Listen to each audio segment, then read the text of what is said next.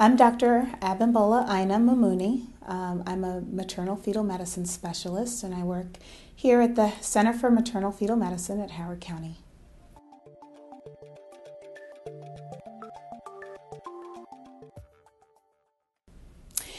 So after age 35, there are certain increased risks to pregnancy, both from a maternal standpoint and from a fetal standpoint.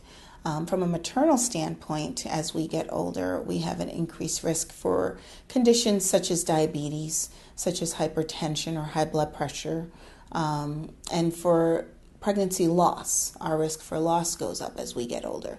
And that includes early loss, which is usually due to baby issues with abnormal chromosomes or genetic material, but also increased risk for late loss. Particularly after the age of 40, our risk goes up for stillbirth.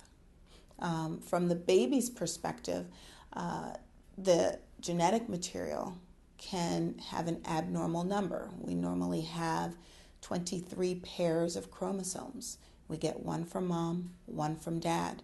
And if there's any abnormality in that pairing system, so if we have too many or too few, it can lead to pregnancy loss. And so as we get older, particularly for having too many chromosomes, our risk increases.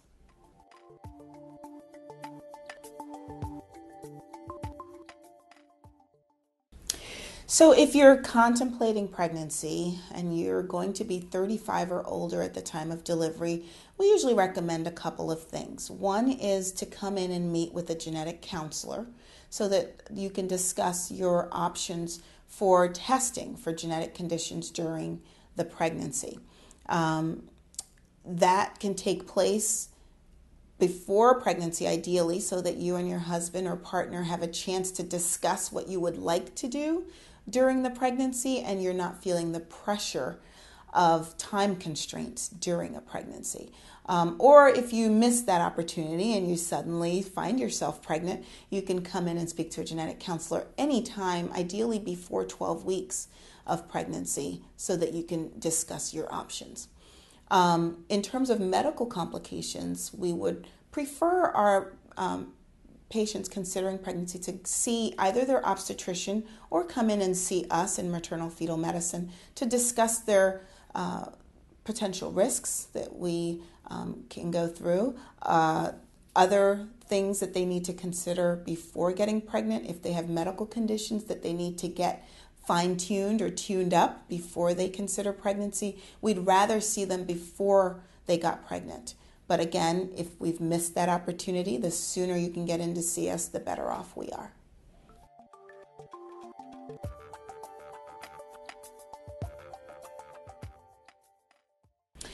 So during pregnancy, there are certain tests that are offered to all pregnant women.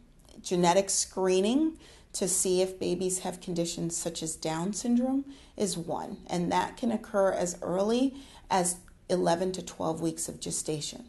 Then there's an anatomy ultrasound that we do around 18 to 20 weeks that covers all of the baby's anatomy to make sure baby has all the parts that it should, and that is to every pregnant woman. In addition to that, for our older moms, we also recommend a growth scan later in the pregnancy, usually in the beginnings to middle of the third trimester. And then if you're going to be over 40 at the time of delivery, then we also offer and recommend fetal monitoring, which occurs in the setting of 40 and over moms. Not necessarily 35 and older, but as you get closer to 40, we like to monitor baby and keep a close monitoring of baby for the last month of the pregnancy.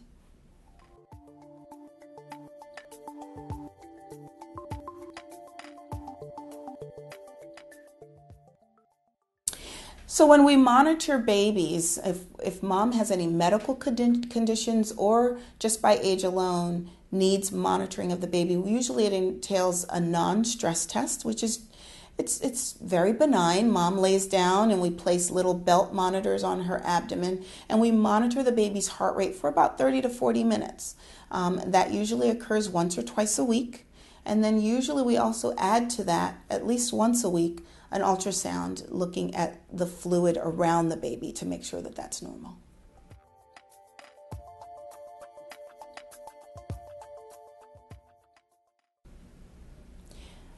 I think sometimes for our older moms, some have the misconception from friends that getting pregnant late in life is basically requires them to do invasive testing.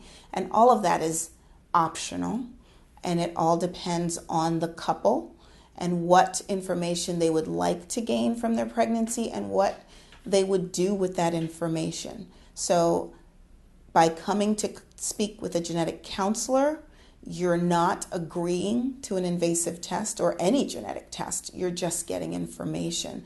And I think a lot of older moms feel like they would rather not register the pregnancy until they're beyond any screening or testing intervals because they don't feel like they want to be pressured into obtaining a test, which is not the case. We present options, and everyone has the option to decline a genetic test or screen.